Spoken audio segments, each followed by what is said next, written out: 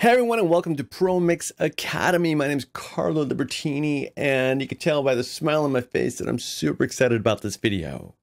Because here, included with Studio One Pro, are some amazing analog effects. I know what you're thinking, everything's digital these days, and you're right. But at the heart and soul, what you're looking at here are true representations of some really cool analog gear. Question is, are you aware of them? Are you using them? So I thought in this video we could dedicate some time to learn about this suite of plugins that's bundled with Studio One Pro. It's also available for sale, I believe, independently to use in other DAWs. So that's also pretty cool. Now, what's included is we have a super awesome analog delay here, Tricomp. We have a rotor, a chorus, and a red light distortion, and each one does something super cool and super amazing. And we're going to kick some tires with each one of them. Now, obviously, thanks to the advent of digital, these plugins can do a little bit more than their original analog counterparts, and I have no problem with that. So let's dive right in. All right, let me close this one, and let's start with the analog delay. Now, just looking at it, it is just beautiful. What I think we should start with is basically understanding that this is kind of a really cool analog tape delay style, but has some advancements and modifications. You can see, for example, there's a frequency oscillator here. You can adjust the motor, the spinning of the physical motor effect. And then you've got color. You can adjust the low cut and high cut for the delay, kind of tuck it in your mix that way. And of course, a wet dry. So I've got this on my vocals. Let's take a listen. Let me solo my vocals. And here I have it inserted on a separate effects bus. Have you got an ocean that you're crossing now? Is your compass all confused? Can you hear the wind? The storm clouds grabbing you. It's all now you're looking. Now, if you ever worked with tape delay before, this just gives me chills. It is so, it's scary accurate. Let's take a quick look at this. Now you get time. Obviously, you can adjust your time here with this rotary knob. You can also select the value here to choose from these integers, and you can sync it to your host tempo. And you also get your feedback here. And the boost will kind of boost the loudness of the feedback. So if you needed that for some reason, just boost it. And there you have it. Now the LFO is great for some kind of special effects if you wanted. For example, let's have a little fun with this. I'm going to increase the amount here, and you can choose the sine wave style. Have you got an ocean that you're crossing now? Is your compass all confused? Can you hear the wind?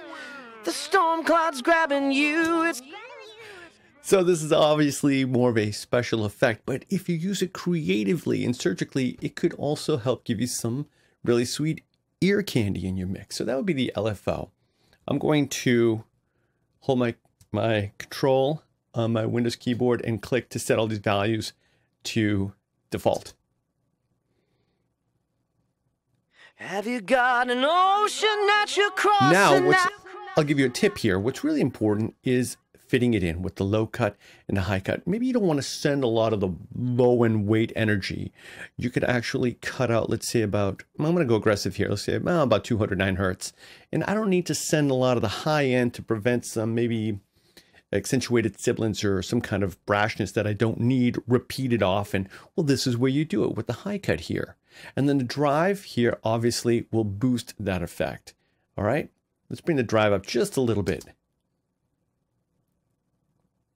Have you got an ocean that you're crossing now? Is your compass all confused? Can you hear the wind? The storm clouds grabbing you. It's all now you're looking. Yeah, sounds really sweet. Now, the motor here, again, I would probably put this in the realm of creative effect. I don't really play with it much, but it's there in case you want to. So there it is right there.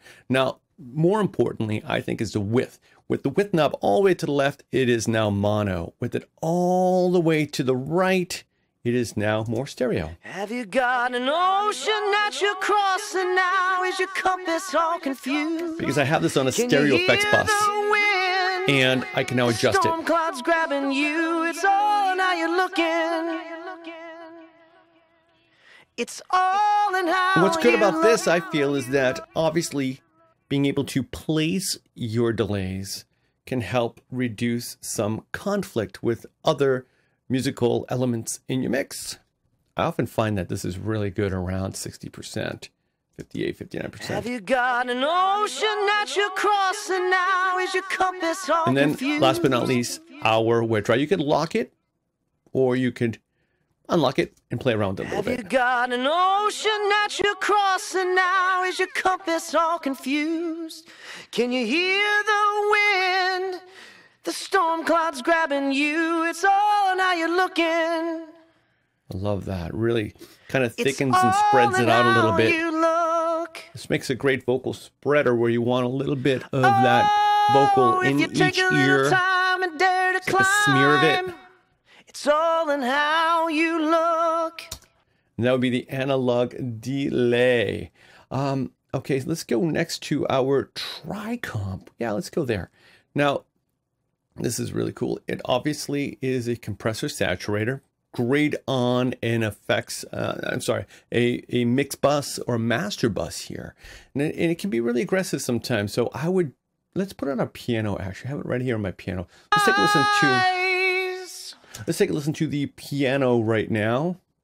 I'll solo that and take that off. This is without. Ready? Here's without. I'll pop it in now. Very subtle, very nice actually. And you could really drive this. And carefully, it will distort. If I brought the saturation up, it will introduce some distortion. See that? Hear that?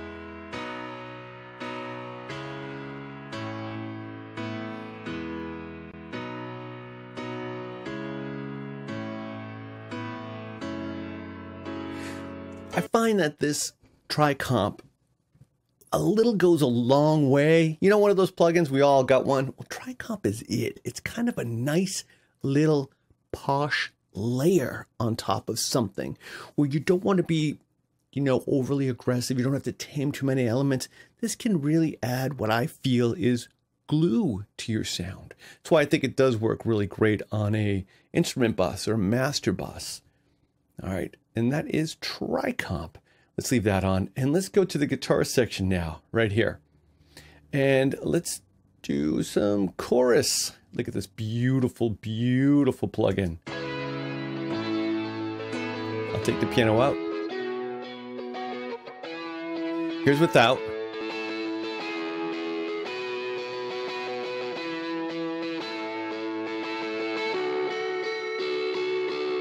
Now I do have it going to my mix verb. I'll take the reverb off.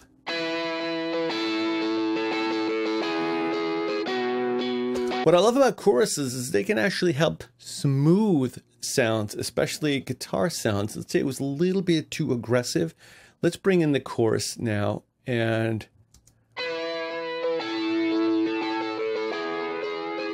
this is such an analog looking plugin. I love it. You've got your shape section here, a little bit of a delay section, and then your depth.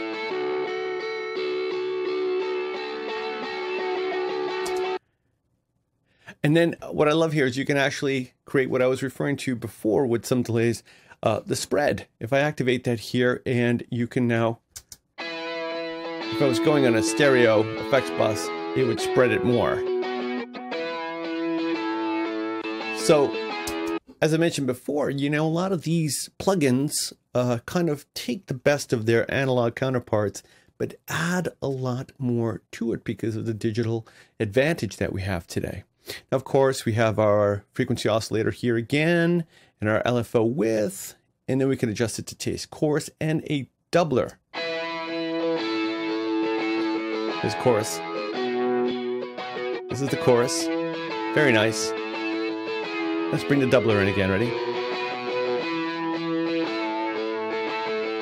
I kind of like that. Let's bring the reverb in with that.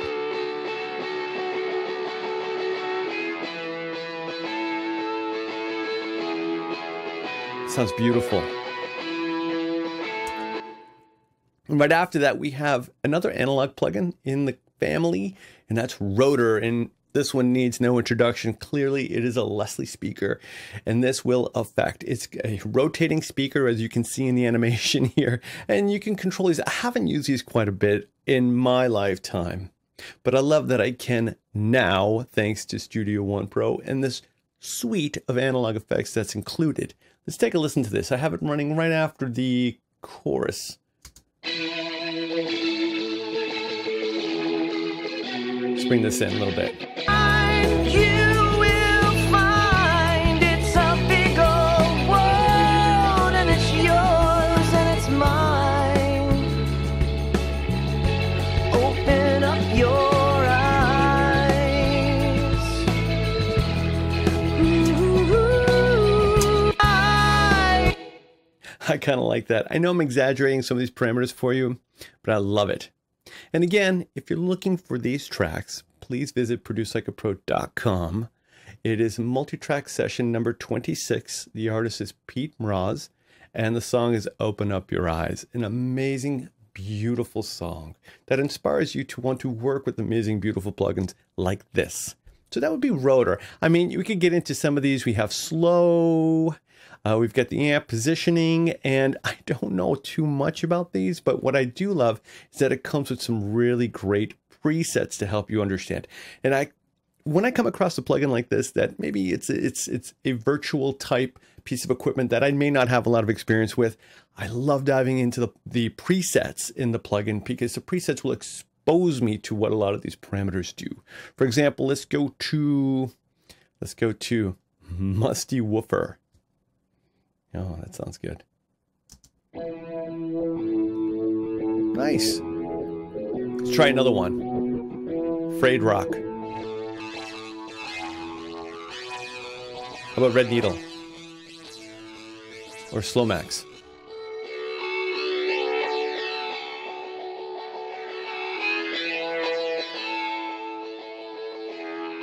I like that one. So that would be Rotor here in the family of analog plugins. And these are relatively new, so I definitely recommend, if you haven't tried them out yet, dive right in. Now here on the bass guitar, I have inserted, last but not least, Light Distortion. This is a distortion plugin. Now distortion plugins are incredibly useful. They could add grit, edge, definition, if you will, and sometimes, yes, I actually put them on bass guitars. Let's listen to our bass guitar here. Beautiful, beautiful bass, recorded great. Let's turn on our red light. Oh, that's the default mode. I love it. There's a little bit of grind in there, and that can add articulation to this instrument in your mix. In fact, let's bring it in the mix.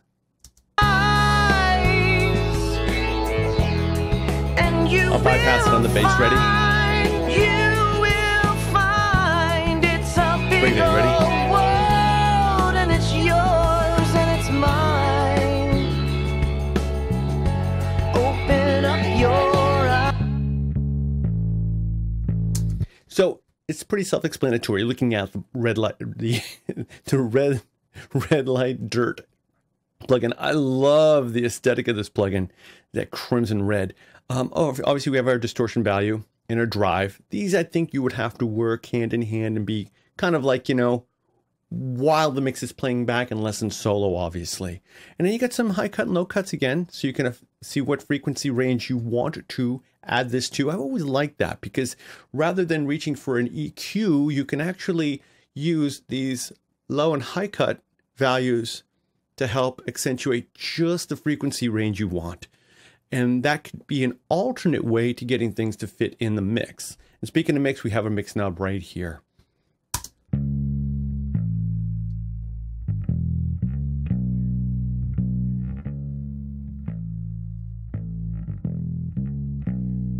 Let's bring this in the mix. And it's yours and it's mine. Open up your eyes. Ooh.